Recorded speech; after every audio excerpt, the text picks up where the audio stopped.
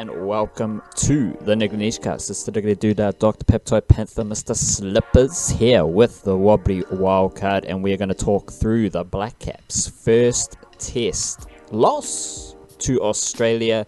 It was fairly mediocre, but nothing new coming up against those Aussies. So we're going to dive deep into that first test.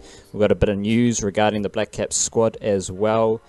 With Kyle Jamieson coming into the squad to replace Lockie Ferguson, so that might get a little bit of discussion.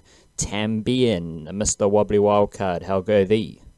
Yeah, not too bad, Doc, not too bad. I saw John Frusciante rejoined the Red Hot Chili Peppers, so it's always nice to have a little more Frusciante in a person's life. Definitely did see that as well. Or how much are you tuning into the Red Hot Chili Peppers in 2019 as far as That's like a new fair music question. goes? 0% would be the answer. I don't particularly have any interest in anything. Like, I mean, to be honest, they're not going to come out with another masterpiece at this point, are they? And like at this point in time, at this stage in their career, but like they also do sell out stadiums across the world. So like, you know, I'm just happy for old Mr. Frusciante because he was with that band through all of their best periods, I believe. In my humble opinion, I think all their best work was done when that dude was in the band. And there's a video I saw of him once from like, it's on YouTube. It was like a German TV interview after he'd left them in like the early 90s the first time. And he was so strung out on heroin at that point, he looked like an actual ghost. Like his eyes were sunk so deep in his face, he wouldn't know they were there. And he was so like, frisky and choppy in the way he was talking in that interview. And like to think 25 years later or whatever, that dude is even just still alive is kind of like a cosmic miracle. But I'm happy for the fella that he's going to make a lot of money playing in a band that makes a lot of money. So fair play. Frusciante's coming back for his third stint as a yeah. What do you reckon? Red Hot Chili Peppers member, which is interesting. He offers like if we're doing a sports podcast, so it'll be rude not to put this in like a sporting context. He offers like a unique skill set to the Red Hot Chili Peppers. So you'd imagine that him coming back will primarily like he's not just going to come back to tour songs. Like, you would bring him back at this stage to perhaps rejuvenate some new material. Like, you're not going to bring John Frusciante back just to play old songs kind of thing, are you? No, well, the rumor is that they're back in the studio working on something new, which sort of like easy to brush off because like I was saying before, I don't think they're going to come up with anything special that's like must hear. The dude, they kicked out the guy who replaced him, who'd been in the band for like 8 or 9 years or whatever. And they just kicked him out to bring back their old mates. So clearly, like I don't know, clearly a mutual decision on all fronts there. I think the dude, Klinghoffer, his name was, who replaced him, was pretty much just like trying to play Frusciante's licks and just trying to be him, like imitating him. So if you can get the real deal, you might as well. It's a bit like bringing Trent Belt back into the Blackcaps bowling attack, I guess.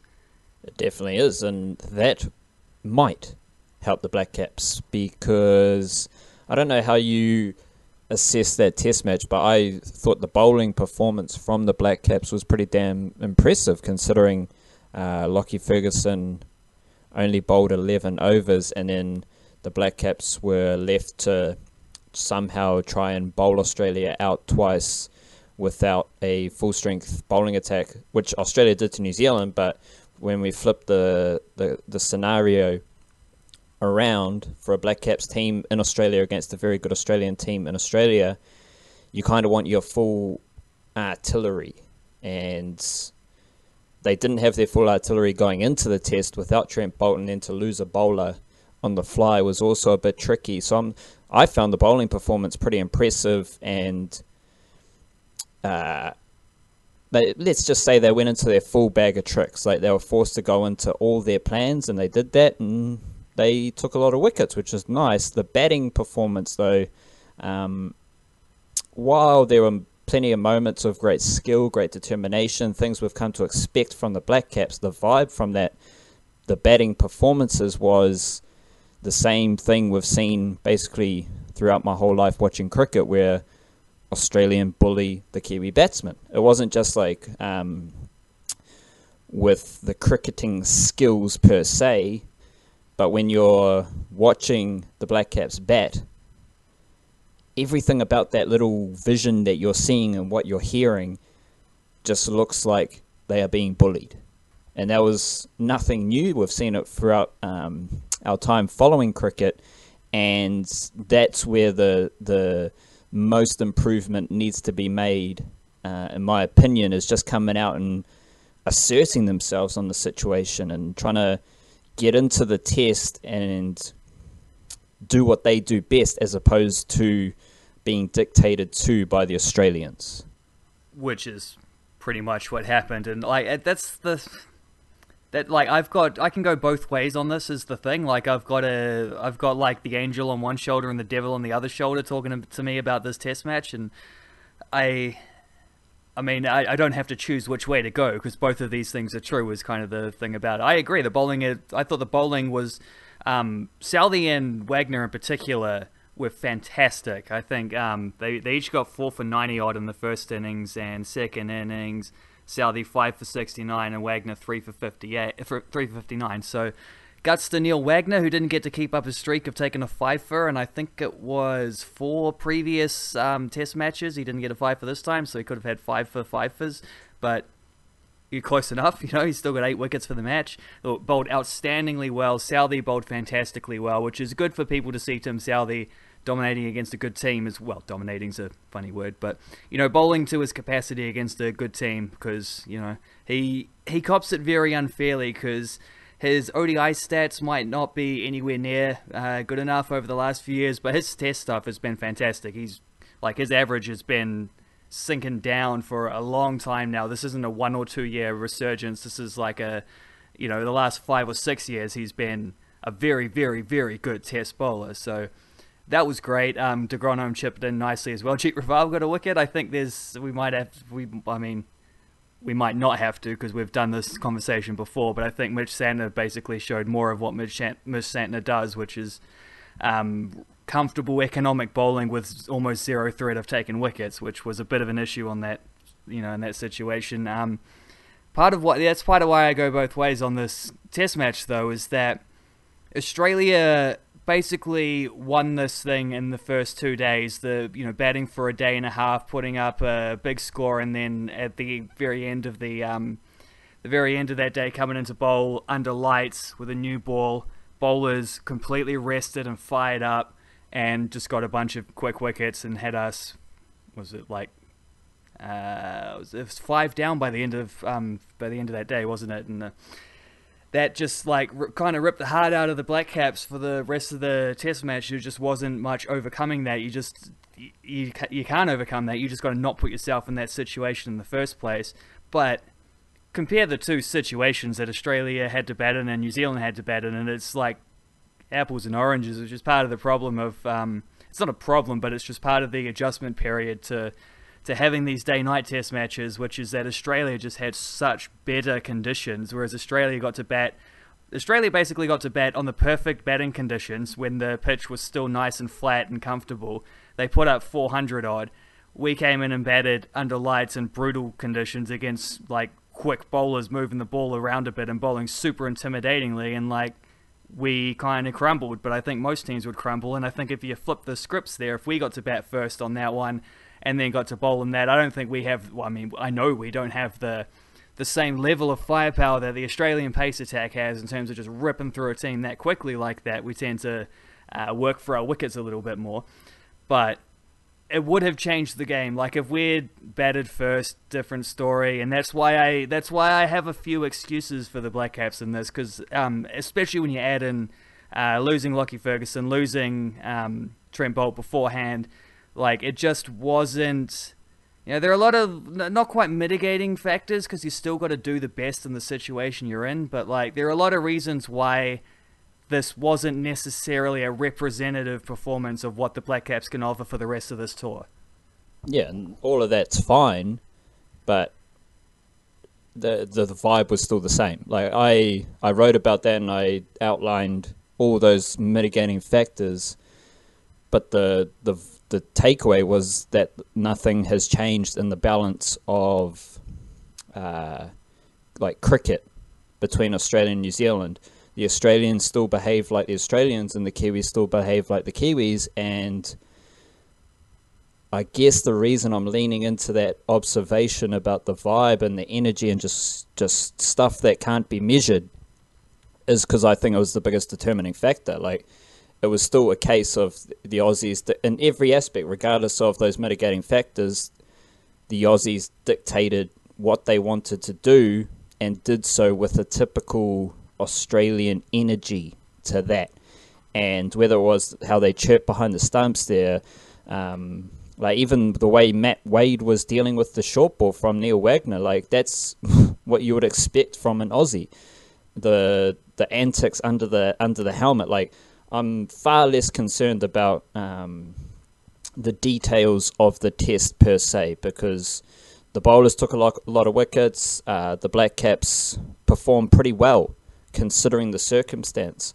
What is most telling to me is the behaviour of the two teams. And it was also interesting, like, there was a lot of interaction between the two teams. Like, there was, before play, you saw Blackcaps standing there talking to the Australian players. Like, there was not chirping or sledging, but there were just conversations between players from either teams on the field. And it was that we expect that from Kiwis and Australians as well. But in terms of how the cricket test was played out, it was just normal Australia against normal New Zealand, and that's just like that factors in our long cricketing history, but it's also just in that isolation of that first test. So now I also have a knowledge of what the Blackcaps do very well, and that is learn from test to test.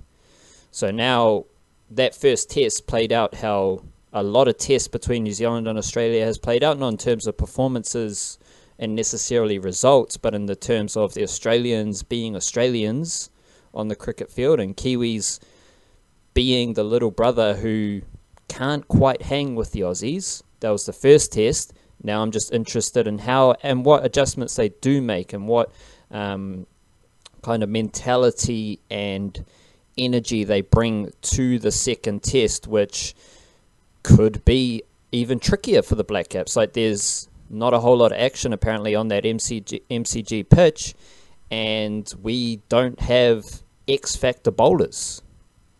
So things could be even more difficult on a less invigorating pitch, because it only felt like prior to this test, I said that this day-night test is the perfect start for the Blackcaps, because the Blackcaps have swing bowlers and the ball's going to hoop around a whole lot, so this is their best chance to make hay.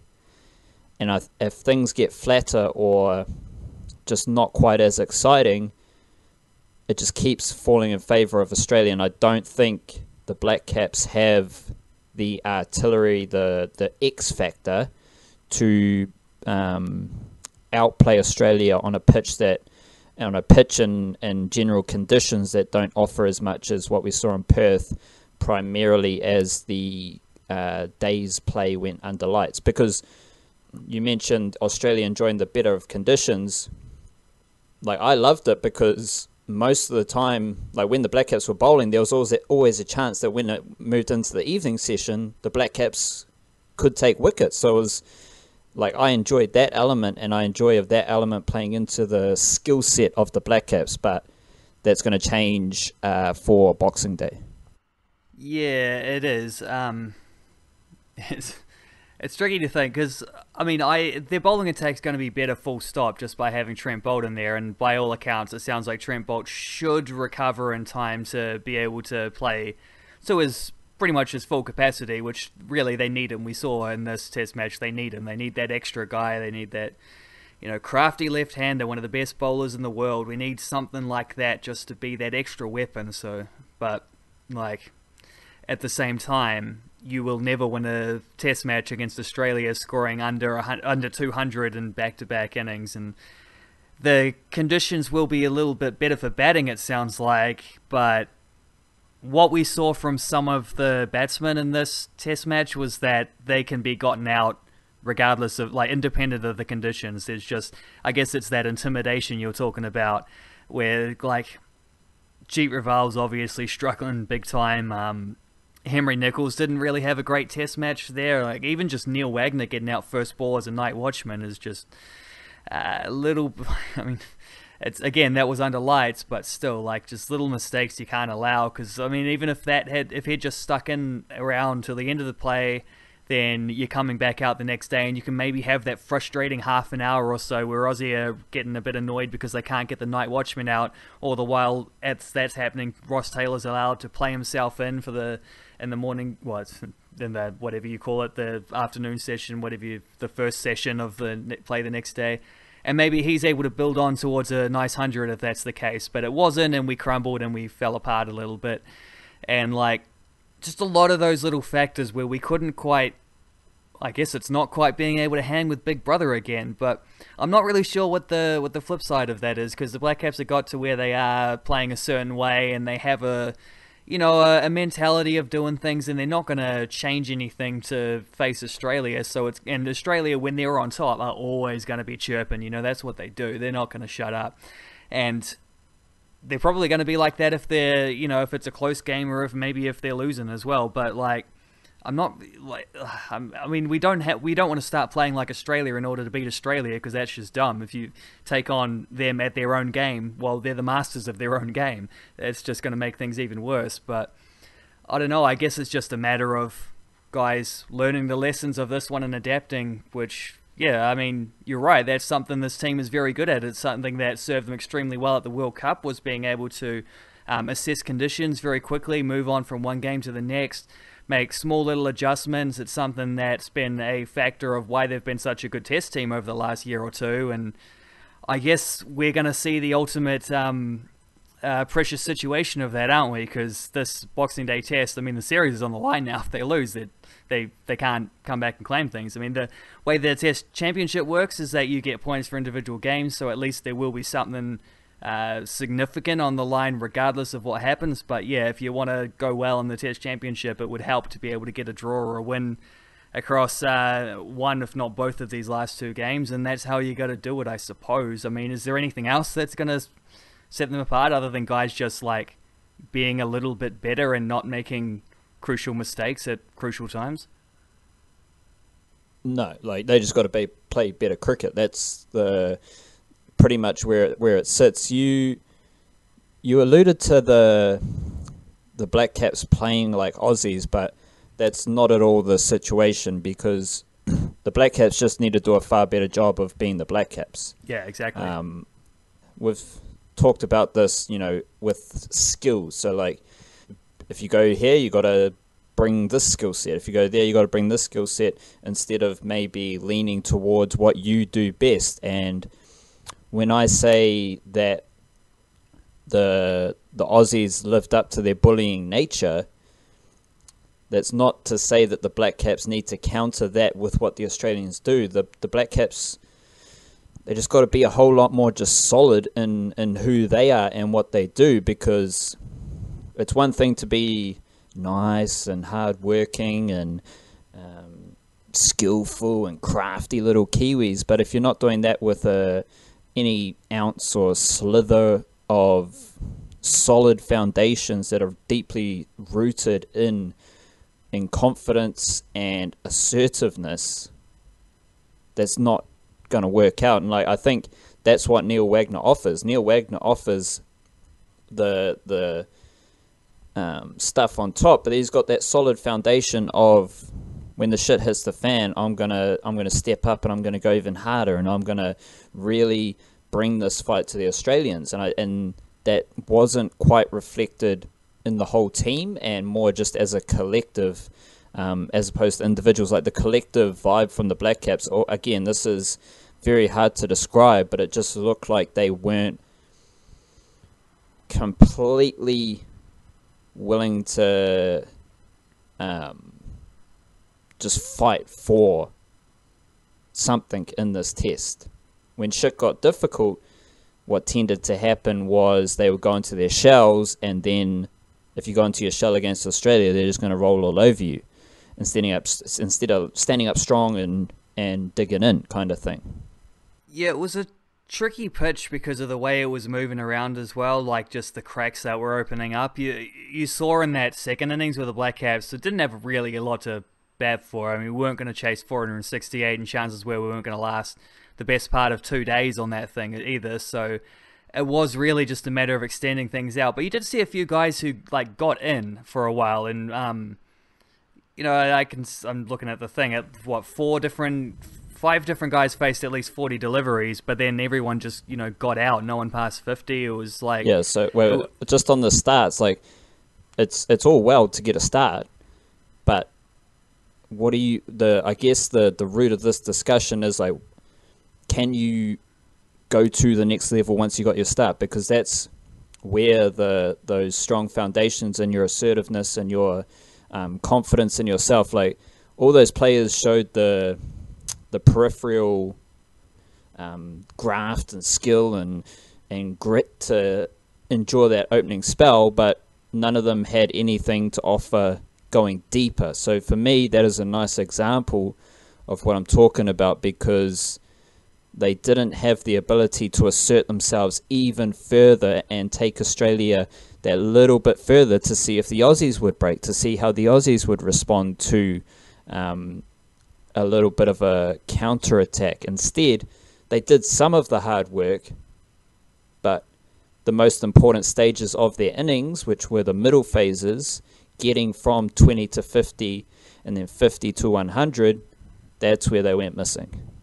For sure, and that's something that Australia did extremely well in that first innings, and like just not losing wickets in clumps, and like old mate Labuschagne being able to just hang around there and score runs regardless of situations. I mean, let me have a look at the thing, because in the first innings they were 1 for 40, 2 for 75, 3 for 200, like, and then etc, 5 for 300, like just not succumbing to the pressure as and those, again, like those were the best batting conditions of the match. But when New Zealand came about it, we lost early wickets. I mean, Raval scored 1 in each innings. Latham got a duck in the first innings. He hung around for 20 odd, 18 he got in the second innings, by which time he was the 4th wicket to go for 57. Like we just couldn't hang with them. We just couldn't stick around. And yeah, guys were getting out early and guys were getting out after they got little starts. And some of that is just extremely good Australian bowling. Some of that is the pitch they were facing on. And I honestly, like, when BJ Watling got that one, I'm sure you would have seen it, when it was like maybe just short of a good length, but certainly not short. And it just ripped up off the pitch and smacked him on the grill, like, or on the chin. And like, at that point, this is reminiscent of what we saw from that Shield game at the MCG the other week, which got called off. Like, just that's pretty bloody dangerous. Like when the ball is hoofing at your head when you don't expect it to be hoofing at your head. And Watling was all right from that, but like batting on a bit of a minefield like that must have been crazy against the absolute pace like that. And I can't help but feel if it was Australia trying to save a test match in that situation on a pitch like that, would be hearing a lot more about what like an unacceptable playing conditions those were. But because it was New Zealand and the result was probably already done by that point, like it was just sort of a matter of hanging on there. I don't think it got as, like, I'm not saying it was necessarily worst case scenario there, but I think it would have been more of a conversation if that had been the case. And that's just another one of those factors, I suppose, for where the Blackcaps can say, well, it won't be like that next time. Even if we didn't deal with it particularly well this time, it's another reason to be able to, like, flush the dunny and move on to the MCG, where they, obviously have had their own problems with the pitch conditions in recent times, but I mean, at least that was ahead of times, and I think they're not going to take any risks on a Boxing Day test. That pitch is going to probably be pretty flat for that reason, because they don't want to risk what happened in that Shield game the other week. But I also, I don't think it's going to be anything crazy. I think it's going to be a lot more predictable because of that, and they're not going to have trouble with sorting it out because it's the MCG ground staff. They know exactly what they're doing. And no risks means a lot more of a predictable surface, which is, again, a reason for the Blackcaps batsmen to feel like they can at least hang around and don't have to feel the pressure of the lingering pressure of that first test. But I mean, I guess we're going to have to see it to believe it, because I don't want them to drop Raval, because for one thing, he might be our best spinner, and for another thing, like, it's it's just dumb to make choppy changes all the time to things like that. We can't, they don't even have batting cover really. Tom Blundell's going to open the batting. I don't think that's a better option than Jeet Raval. But we can't be like 2 wickets down for 1 run, 2 wickets down for 20 against Australia, because that's just letting them get their tails up, and that just leads to more and more of that pressure, which we've shown is extremely hard to deal with. So I guess it just comes back to that same idea, though, is you just got to play better cricket, right? Yeah, and you mentioned like some of the discussion, and this shit absolutely bores the shit out of me, because people are like up in arms at things the Australians do or say in commentary, and just like that stuff. We don't need to go down that route, but just in terms of like what we've seen and heard from that first test, it's just insight I had, an idea I had just now was like everyone wants to play Test cricket in Australia, and everyone was very excited to play Test cricket in Australia for a New Zealand team. But it also appears that like people don't want what playing Test cricket in Australia brings as well. Like, we all know what Australians are like. We all know what Australian commentators are like. We all know what Australian cricketers are like. We all know everything about Australia. No one knows anything about us, like anything better about Australia than people from New Zealand. So if we were so desperate to tour Australia, obviously that means we're desperate to experience what the Australians have to give us. You can't want a tour to Australia and then bitch and moan about things from touring Australia. That is what makes touring Australia such a monumental task, is you've got to deal with so much shit from so many different parties. Like, that is the challenge of touring Australia. It's not just a case of playing tough cricket. You also have to deal with all the peripheral bullshit as well. When you come to New Zealand, everyone's going to love you. Doesn't matter who you are, what touring team you are to New Zealand, everyone's going to say like, oh, it's cute to have the Sri Lankans here. We like the Sri Lankans. Oh, the English are coming here. That's nice of them to come here. We're going to find out more about them. When you go to Australia, you're a target, especially if you're New Zealand as well. So it just seems like some of the reaction, like everyone wants to tour there, or everyone wants the Blackcaps to tour there, but then people don't want to deal with the shit that touring Australia brings as well. Yeah, I mean, I don't think minefield pitches should be a part of that conversation, but like sledging. I mean, there's that line, I can't remember who it was probably Cummins or Stark.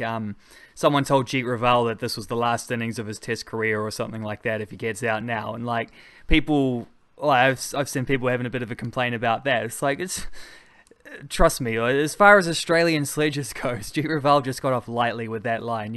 They probably knew that the stump mics were on at that point and just playing it a little bit safe. Like that's very low key as far as those things go. But that's exactly like that's what touring Australia means. You don't want them not to sledge. That Kane Williamson article that we're talking about, was it the Patreon one or the one? No, it was the one before that. The last cricket one we did. There was that article about Kane Williamson in one of the Aussie papers, and there was a quote from Brad Haddin talking about and Brad Haddin, his biggest sledger as there ever was, talking about playing at that game in Eden Park at the last World Cup, the 2015 World Cup, where Kane Williamson had that 6 down the ground to win it off Pat Cummins towards the end there.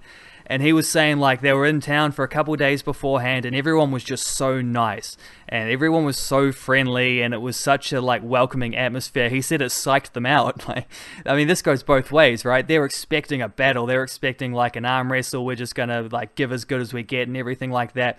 And then they come into New Zealand, who just smile and wave, and it's like, hold on a second, what's going on here? Like, that's something, I'm not saying it's weaponized, but it's something that can have a similar kind of effect. But yeah, if you're in Australia, you expect Australian cricket, and that's not just what you expect, it should be what you want. Like, those should be what you're there to overcome. And if you don't get that, you're going to feel like you maybe, it's going to feel like playing against a B team or something like that if you're not getting the full Australian effect. Like, that's the whole magic of it. Speaking of commentary and stuff. Wait. Oh yeah, now go for it. Another thing about Australia that has just come up recently is they make a concerted effort to play the stump mic. So I off the top of my head, I can't remember if like the stump mic is as profound in New Zealand as it is in Australia, but regardless, in Australia you have the commentators saying, let's just go to the stump mic for a couple of deliveries. Let's just go to the stump mic for an over. Like that happened in that test, and maybe the last 2 seasons they have played up the stump mic angle, which is good insight into the cricket field, but like you can't have any thoughts or like it just seems weird to talk about what players are saying on the field when now touring Australia also means that the stump mic is going to be turned on and it is going to be broadcast loud and clear. That is another factor in touring Australia because it doesn't happen to that extent in New Zealand or other countries. So now it just seems like that's another factor in touring Australia, is whatever impact that has on the Australian players on the field, I'm not sure. Like, they just do what they do. But there is going to be more discussion around what is said on the field because in Australia, they now make a concerted effort to play up the whole stump mic shtick. Good or bad, that's just how it is. I quite liked that little gimmick for a little bit. I mean, the main point to take from that is that the Aussie guys know that the stump mics are on and are on loudly and clearly, and that what they say is going to be heard, which is why, like, I was, when they went to it, the first time I saw them do that, it was just like, we're going to just take an over off and we're going to listen to the stump mics here. I thought, oh, that's a cool little gimmick. I wish this was a permanent thing. I could just turn the commentary off sometimes watching other cricket, and I could just, Craig McMillan's in the box, right, let's just listen to the stump mic for the next half hour or something like that. But, like, the first thing I thought when they did that was like, well, isn't there just going to be a whole bunch of like swearing and angry shouting and stuff like this, which can't be broadcast? And then I thought, well, I guess they know that the stump mic's on, so guys aren't going to go over the top or anything like that. And yeah, they know exactly what's going on. Wait. Again, just another ad that plays into their whole new, because Tim Payne, he's going viral in saying like funny, witty things as opposed to just a barrage of your fucking shit and stuff like that. So.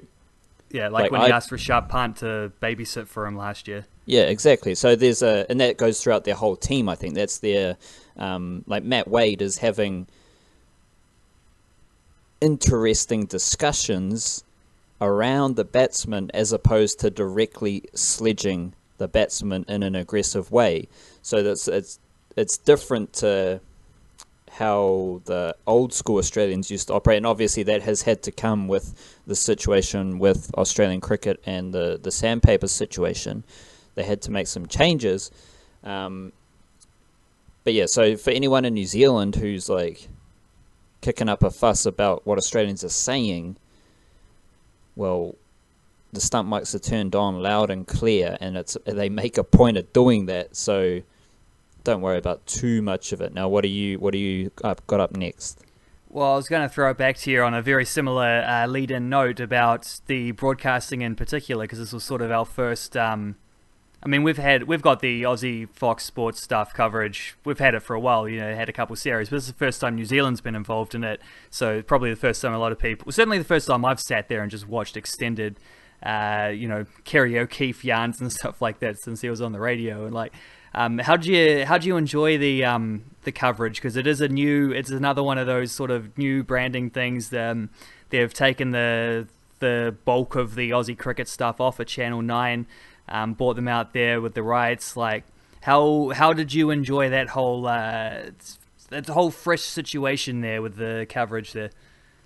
I think it's played out pretty good for Australian cricket. How the sandpaper situation roughly coincided with the change in broadcasting. So all the like a old rebranding, school, yeah, it was like a complete rebranding, not just of the Australian cricket team, but of how Australian cricket is packaged for people's consumption. So I think that's an interesting note, just to make for starters. Oh, it's fine. Like, it's all good. There's some very smart people involved. Like, you look at the the caliber of cricketers. One of the weirdest things is that it's always former athletes, and there's less. It's about athletes learning how to be broadcasters as opposed to getting broadcasters in who are specialist broadcasters. I'm pretty sure that Mark Howard, who we've talked about previously as just being a fair, like, I've got a bit of respect and I enjoy Mark Howard, who is like the lead figure on the broadcast. He is a broadcaster. He's been to Olympics. He's broadcasted all different sports. He was the Big Bash commentator for a long time. He is a broadcaster who has broadcasting skills, whereas the general trend, like especially in New Zealand, is you get cricketers and then you teach them how to be broadcasters, which is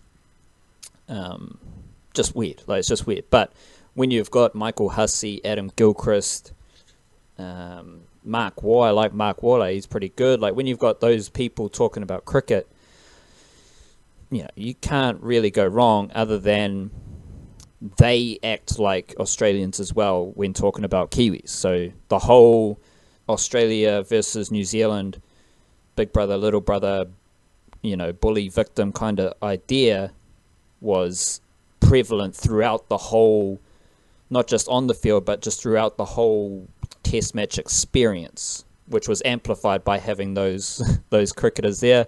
Mike Hussey's analysis was, like, I think they overdo the analysis. Like, we don't need to see like just replays of how this batsman got out. Like, that's no different from what the commentators are talking about. So that's just a bit weird. But in terms of, like, obviously you'd expect it to be a bit better well done than old Mike Hesson's analysis thing. I don't know. Like, it was fine. It was good. Like, thing about cricket is you can check the TV on mute. You don't even have to listen to commentary. You can listen to a podcast. You can listen to music. So that was part of my experience as well. Like, there's nothing better than just having some test match cricket on in the background while you've got some beautiful background music. Well, you can't have both things in the background, but mixing right. Test cricket with music, like, is pretty damn good. I enjoy that. So, but they're just Aussies being Aussies, so, like, it's not my favourite. But then again, what we have in New Zealand isn't my favourite. Yeah, nah, same. And, like, I thought I really enjoyed it. I thought they had a good balance, and there were like a good balance between different kinds of personalities. Like, you get Kerry O'Keefe coming in and telling slightly strange, but usually pretty funny little anecdotes, and even if they're not funny, like, he salvages them with his laugh, just that big wheezy laugh that he's got. That's the fella.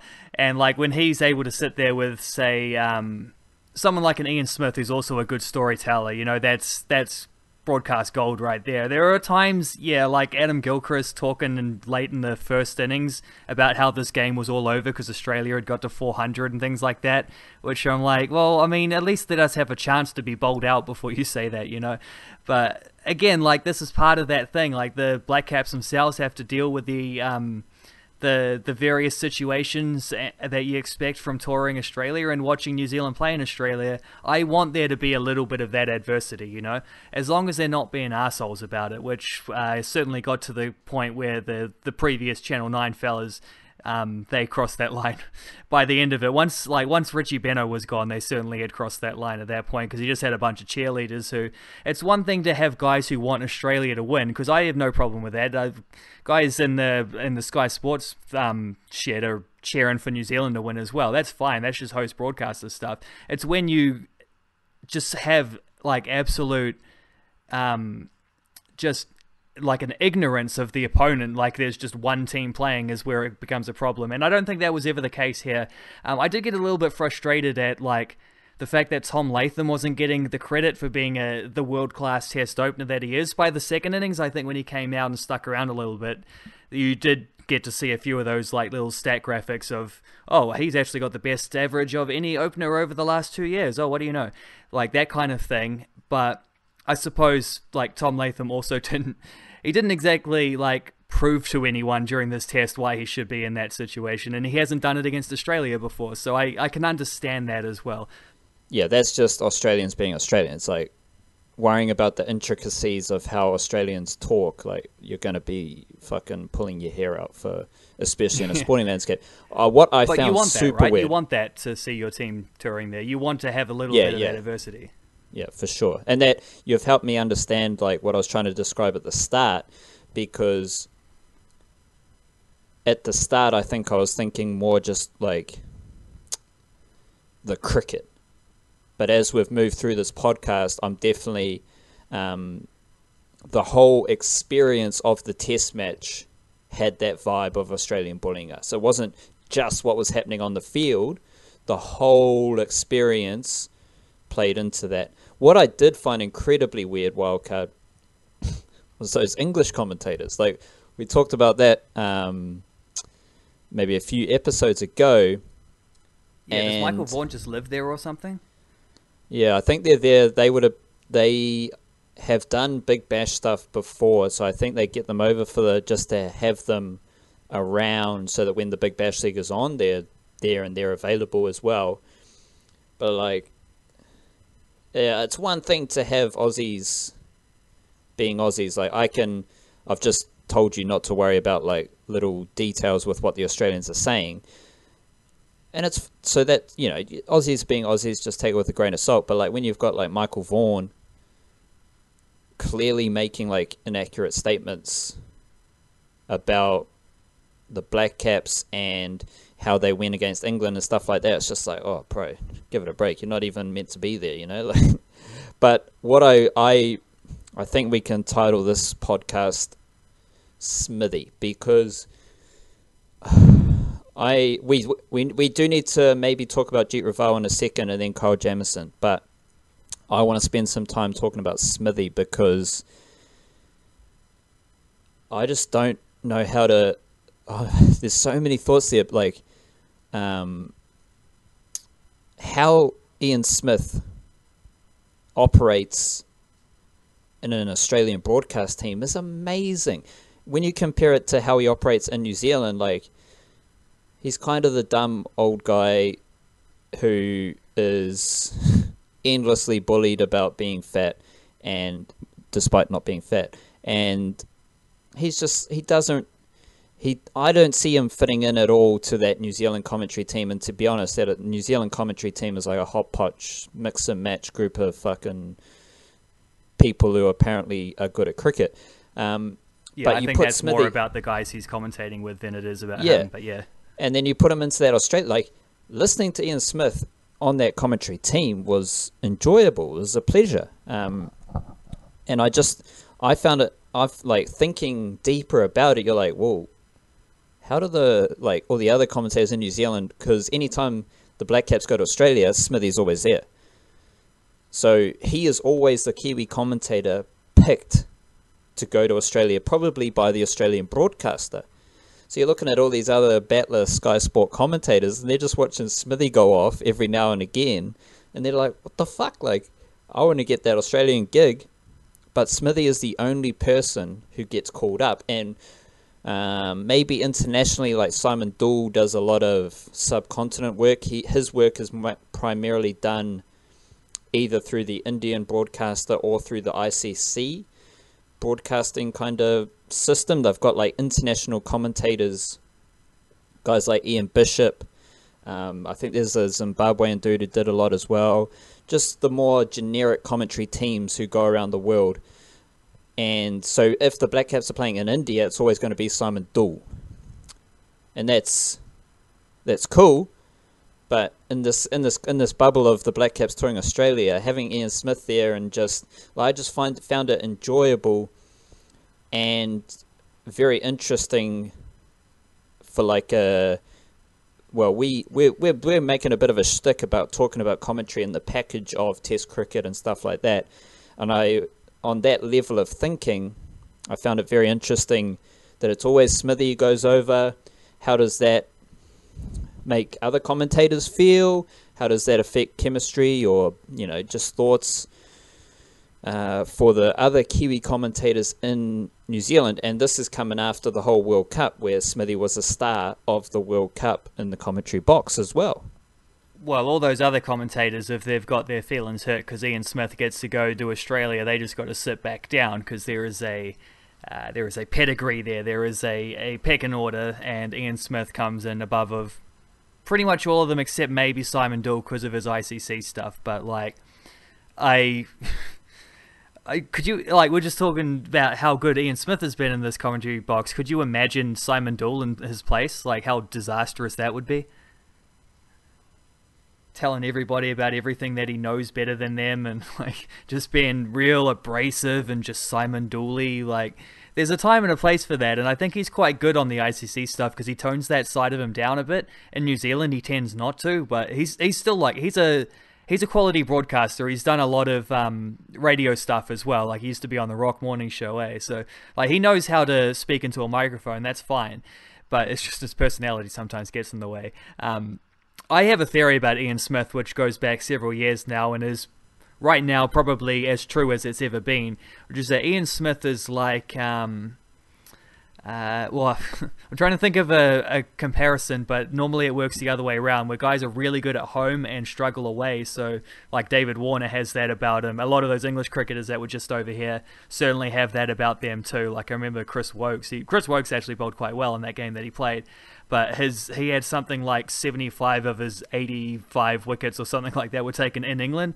That kind of thing. Like, Ian Smith's the inverse of that, where he's a good commentator in New Zealand. Do you give him the last 10 overs because he's the best at doing that, like taking a game into the finish, particularly in ODI if that's the case. But like, it's nothing special. He's a bit of a, like, he just sort of falls back into a routine around some of those other guys, and like they put him with Mark Richardson a lot, and Mark Richardson's always clowning around and forcing Ian Smith to be more of a clown, and it's just a different vibe.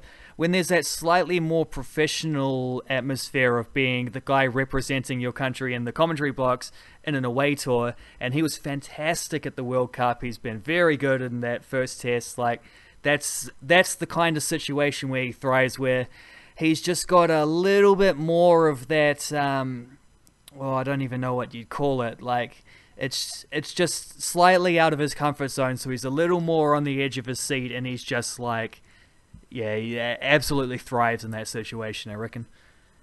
And to come full circle, like, maybe that's what the Blackcaps need. The Blackcaps need to rise up when going away from home. Well, they certainly do. They haven't had a lot of big overseas victories over this sort of like little era of very good results, being a very good test team. They haven't actually done a lot away from home in that time. Yeah, and like, if we're taking it even further, Ian Smith steps up going to Australia, and has done for a long time. So the Blackcaps need to step up in going to Australia. Like, somehow Ian Smith has found out what works for him. He's still very Kiwi in the commentary. He still conducts himself like a Kiwi. He still conducts himself with the morals and values and personality of a Kiwi. But he also hits another level in terms of like asserting himself in that commentary box. Like, he's not getting yanked around by anyone. He is saying what he wants to say, and he's doing so in a room with some of the greatest Australian cricketers to have ever lived. And that's what I want to see the Blackcaps do. I want to see them take their like baseline, but rise to the challenge that this Australian series is offering them. Certainly. I want to throw a quick shout out to Mike Hussey, because I don't know if I actually mentioned him before, but he, of all of them, I think is the best sort of I mean, they call him Mr. Cricket, so he should be the best analyst. I'm just talking like live on the mic in front of the thing. But then you also give him that little, what you were talking about before with the, his little, you know, Mike Hesson gets the analysis corner, right? Mike Hussey gets like Hesson and Hussey. Mike Hussey gets like a full-on analysis, like, warehouse, you know. It's even sponsored by Bunnings, you know. He's got one whole wall here with a big screen. Over here he walks out and there's a glass window looking out onto the field, and here he is with like a hologram thing, like the CGI felt like batsman in front of him, so he can stand in the middle of his analysis and all this. Whereas Mike Hesson, like the first time they did that one, you could like they didn't even have they didn't put the analysis little screensaver up on the computer there, and you could literally see the reflection of the tiny little like closet they chucked him in to do his little thing. It was the funny contrast between the two of those, I suppose, representative also of the differences in funding between the various ones. Moving on though, what I mean, just throw it out there without really everyone knows the context, but what would you do with Jeet Raval at this point? Well, there's been talk that Tom Blundell will come in, which just seems the most ridiculous shit I've ever heard. Agreed, and I also think moving BJ Walling to open when he is one of the best number sixes in the world right now is also a stupid thing to do. You weaken the top order by risking a new guy up there, and you weaken the middle order more than anything by taking your best guy in that position out of there. I would be more in favour of moving BJ Watling to open and then bringing Tom Blundell in. Well, yeah, I think that's better than Blundell opening, but yes. Yeah, for sure. But there's so many people like around talking about Blundell coming in that you wonder, like, are these people just like making this shit up, or like, is this some inside word? I also think Jeet Raval's an easy target. Like, the Blackcaps lost the test and it's Jeet Raval's fault kind of thing, you know? Like, you mentioned, sure, Jeet Raval definitely needs to score runs. As you said earlier, coming in first, second, third, fourth, fifth over, losing an early wicket is not what you want in this situation. In no way, shape or form is that acceptable. But the first thing here is that the Blackcaps put themselves in this position. Jeet Raval's form slump isn't new. It was there before the England Test series. Jeet Raval was out of form before the England Test series, and not just in the Blackcaps Test team. Jeet Raval's form slump started out, and everyone's talking about his last 14 innings for the Blackcaps. Jeet Raval went to the Plunket Shield, and I specifically remember writing this, did nothing in the Plunket Shield. Now, previously, Jeet Raval's done nothing in the Plunket Shield, and then stepped up to perform for the Blackcaps. That has happened 2017, I think it was.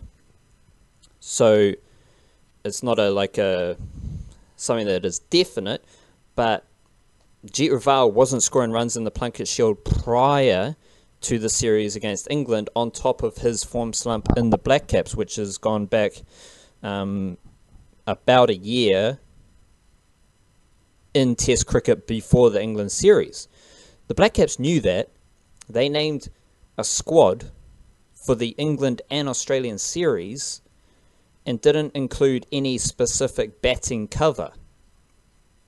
They included Tom Blundell as wicketkeeper batsman backup, and then I imagine they did so with the possibility that they could tinker with the batting lineup if Jeet Raval's form continued to struggle. Well, now we're in the situation where there is no backup batsman. There is a guy who is the backup wicketkeeper who, yeah, sure, you can wiggle things around. That is in no way, shape or form equal, let alone better than carrying one batsman in your squad whose sole specific job is to bat and open the innings in Test cricket if you have to. Now, there aren't exactly an abundance of opening batsmen in the Plunket Shield commanding selection, for sure. I don't know who you would put at the top of the order, like off the top of my head right now, but had you selected someone, they would be in the squad. They would be there. And then, understanding what we know about Jeet Raval's form slump, if he continues to fail, you have a second tier option. You have a worst case scenario. Not even worst case, because the worst case would be bring in Tom Blundell into the team either to open or rejig the batting lineup. The second option is you just bring in the batsman to replace Jeet Raval. The first option is Jeet Raval scores some runs and there's no issues. So this is a problem created by the Blackcaps, which I find absolutely ridiculous. And I agree entirely. Like, the first problem was picking a squad for 5 test matches, which, like, I mean, they've already had to call up 2 other players along those, in the first 3 of those test matches, they've already had to call up 2 extra players from outside that squad as injury cover, so why they would just think that the same squad to play the 2 England games is the same squad that should play against Australia, even if you end up picking the same guys for that Aussie tour, at least just wait till after the England tour in case you need to reassess something, knowing that, and Jeet Raval wasn't the only one, Mitch Santner was coming in under a bit of pressure himself. He scored a beautiful 100 against England, probably took that pressure off himself. Also, a lovely 3-for in that test victory, so he probably would have held a spot. But going into that series, he didn't know that, there was controversy over the spinners. Like, that was the first problem, was picking, to be honest, the first problem, and everything stems from that as well, because they backed themselves into a corner where they don't have a backup batsman. So you would just leave Raval in for the second test, which is sort of what I think is the best of a bunch of bad options, to be honest, but it's still the best of them. I think is just leaving Raval to play out the series and hope he figures it out. Would you concur with that? 100%. Like, it goes both ways. So to get into the Blackcaps test team, you got to fucking do some work.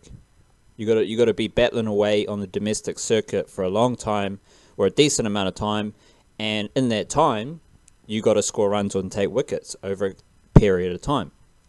To work your way out of the Blackcaps test team, you need to be given like every opportunity. Like this is specifically with a test team, because white ball cricket, there's some weird bullshit selections that make no sense.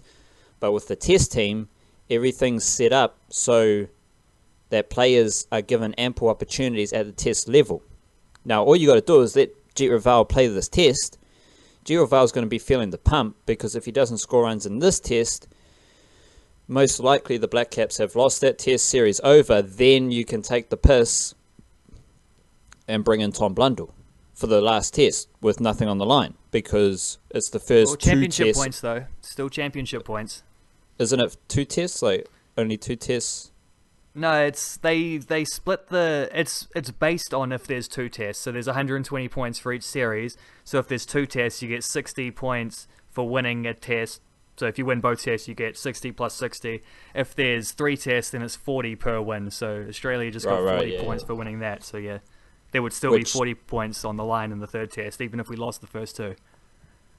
Yes, but that doesn't matter. Like, if Jeet Raval fails again, then we assess that and do what's best for the team. And what's best for the team in that scenario that this Blackcaps group has created, the best option would be to bring in Tom Blundell for the last test. Like that, in the confines of this situation, that is the best option for the third test, if Jeet Raval fails twice again. But for the second test, on what should be a better batting pitch, like, those are tough conditions. Like, holy shit, did anyone else from the Blackcaps score runs apart from Ross Taylor? Ross Taylor scored 80 in the first innings. BJ Wally scored 40 in the second innings. Those are the only 2 scores of 40 plus. So it feels like a lot of people are using Jeet Raval as a scapegoat because everything conveniently aligns. It's not like Jeet Raval was the man responsible at the top of the order for the Blackcaps losing this test. Jeet Raval's definitely struggling. Jeet Raval is definitely in a form slump. As we know about Test cricket, form comes and goes. So Jeet Raval might come into form over the next few tests, and that's all good. That's the ebbs and flows of Test cricket. But it definitely feels like Jeet Raval is being highlighted as a major area of weakness of this Blackcaps team. When I look at a Blackcaps team that underperformed as a collective, and like by this assessment, Wildcard, I know you love some Mitchell Santner bowling. Let me just pull up some Mitchell. I don't dislike it, but let me also factor in what I've said in defending Mitchell Santner, I guess, as well. He's got an important role to play in terms of balance and fit in this Blackcaps bowling attack, which I might add, Mitchell Santner fits into this Blackcaps bowling attack when the bowling attack is Tim Southee, Neil Wagner and Trent Boult. I'm far less confident about the fit of Mitchell Santner and the Blackcaps team when he is not playing alongside those three seamers. And Colin de Grandhomme, perhaps. That is very especially important. when Lockie Ferguson isn't able to bowl as well, which meant that there's a big point in fairness to Mitchell Santner from that test, was that he was not bowling in the role he was picked to bowl in, because he was asked to bowl a lot more overs than expected in that first innings, because he had to carry an end, because the seamers, we basically had two frontline seamers plus Colin de Grandhomme, who obviously had to have a rest at some point. So Santner got through 33 overs, I think, in the first innings. Even with Lockie Ferguson in the full attack, though, I'm far less confident about Mitchell Santner's fit. Like, Mitchell Santner works well with a world-class seam attack that the Blackcaps have at full strength. I'm less confident about Mitchell Santner working well if any one of those bowlers isn't there. So Mitchell Santner was to be expected, to be honest, and you've just reinforced that. But Mitchell Santner isn't exactly guzzling down wickets. He's in this team because of that fit, and he's also coming off a century, but in terms of spin bowling, Mitchell Santner, when he takes wickets, the Blackcaps kind of tend to win. But he, just in terms of wickets and runs and comparing Raval to Mitchell Santner, there's very little to suggest that Mitchell Santner should be in the team as a test match spinner, as you have told me many times. But Mitchell Santner's never made the scapegoat. If the Blackcaps lose a test, which they haven't done a whole lot recently, so this is a convoluted argument, but it's not like, oh, Mitchell Santner, can you take some wickets, bro? You got to go. But the Blackcaps have lost the test, and sure, winning tests kind of covers over bad form, and that's fine. Because when you're winning tests, you're giving the players in the team the opportunity to work through bad form, good form. But when you're losing, everyone seems to jump on the one or two players who are out of form as being the reason why a team is losing, when from a general wider perspective, this Blackcaps group underperformed in this test. And so, yeah, Jeet Raval, second test. The Blackcaps have also put themselves in this position, so it's a whole fucking mess, to be honest. I'm trying to explain it, and I'm losing my mind just trying to explain it. Simply put, I think Jeet Raval is, not unfairly, because he needs to score runs for sure, but the collective problem is bigger than the problem of Jeet Raval, because, I mean, it's not like Tom Latham scored a shitload of runs in this test. It's not like Kane Williamson scored a shitload of runs in this test. All these batsmen struggled, let alone Jeet Raval trying to find form in a day-night test on a pitch that has cracks and is going everywhere. What do you expect Jeet Raval to do? Well, there's a trend in American sports which is something that really annoys me a lot, and it definitely plays into the way you expect Americans to talk about things, with the overhyped impact of things, and then falling for that manufacturing hype and then falling for the manufactured hype, which is this happens in the NFL all the time. I can think of an example of Carson Wentz, the Philadelphia Eagles quarterback this season, who was, an MVP candidate a couple years ago and has had a couple injuries since. He's nothing superstar special, but he's a bit above average quarterback, and all his wide receivers are injured right now. So all his wide receivers are injured, his stats look crap, the team loses because no one can catch a ball that he throws. Then you hear stories about how, Carson Wentz is underperforming. Look at his completion percentage. It's way down. He's not getting the passing yards. He's not throwing touchdowns. It's no one's catching them. 3 weeks later of them losing for the same thing, you're hearing the struggles of Carson Wentz being exacerbated even more. It's he's still struggling. It's getting worse and worse and worse and worse. What's going on? Do they need to drop this guy? And I'm just sitting back thinking, well, he had a valid excuse the first time. We knew exactly what the problem was, and it wasn't him. 3 more weeks of exactly the same evidence and you're coming up with a different conclusion just because it's been hammered home over and over and over, as if it's worse, like getting worse and worse, as opposed to just being the same thing. That's how I feel about Jeet Raval here in this test. This was just a ruthless situation for anyone to bat, and no one scored any runs.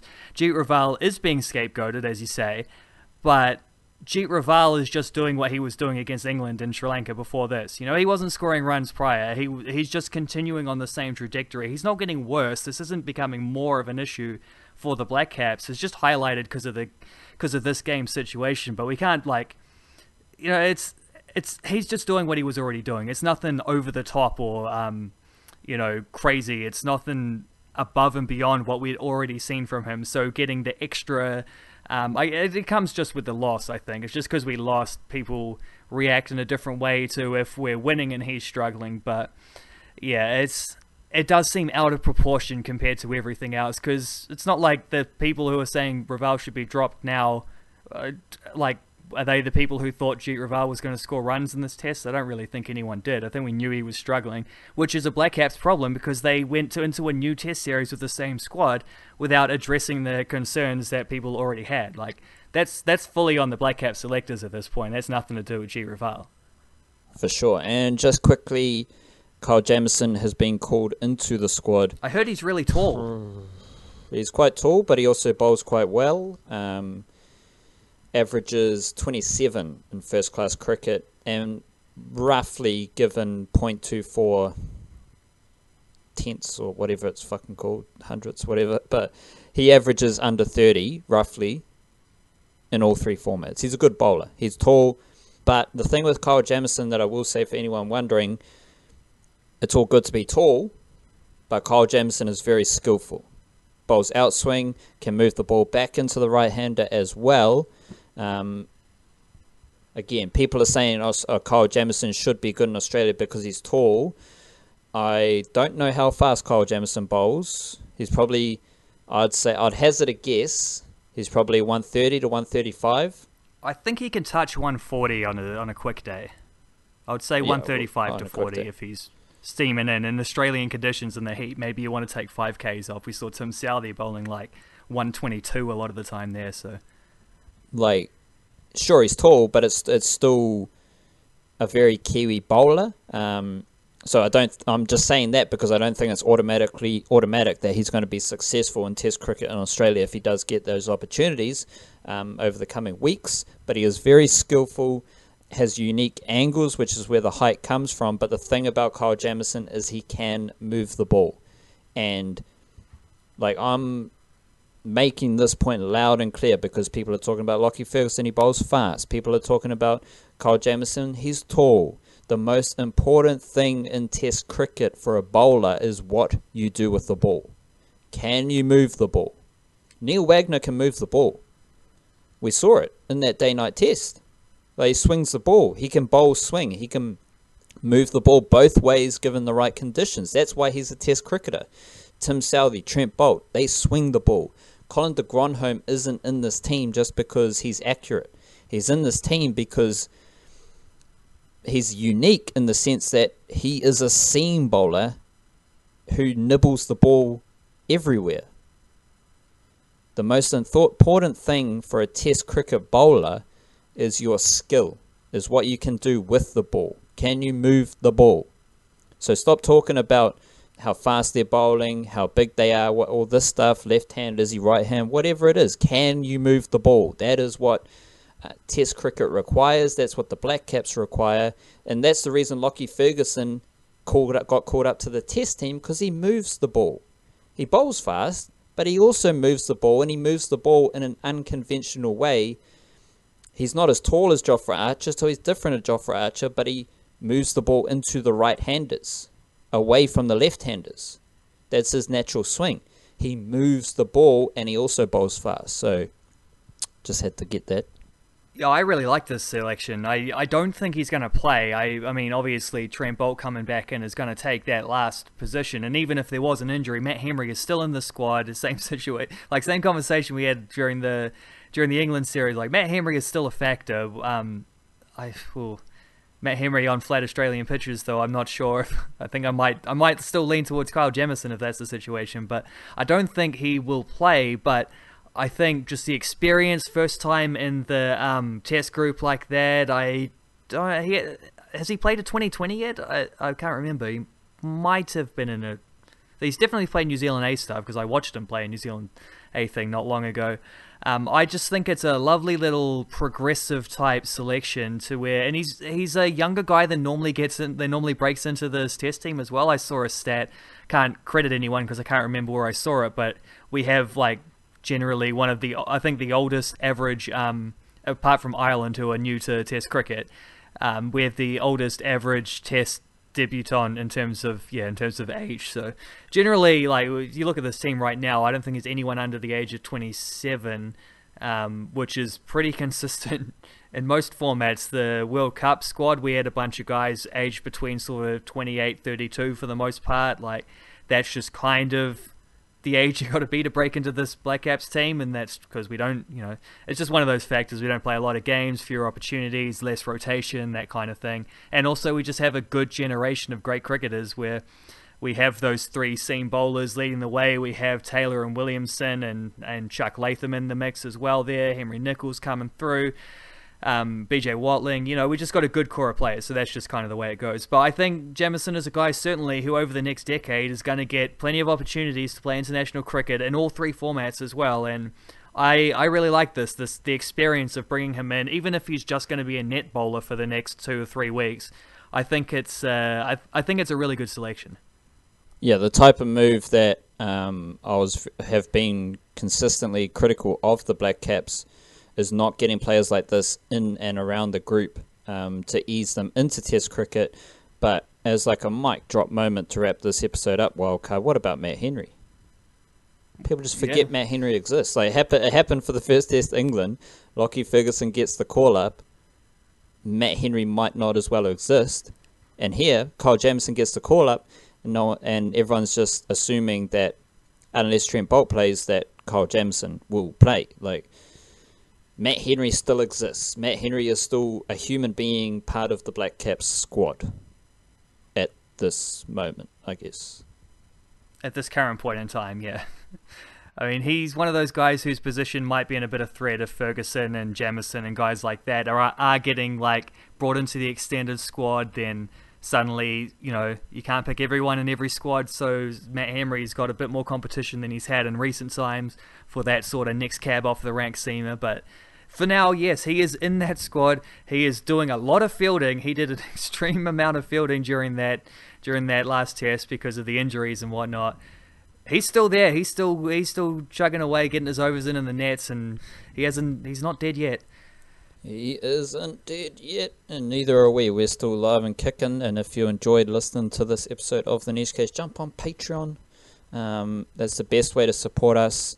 Straight up the guts, hard and fast. Otherwise, just thank you for listening, and thank you for supporting The Niche Case and everything that we do. Kia kaha, stay beautiful, cheer cheer.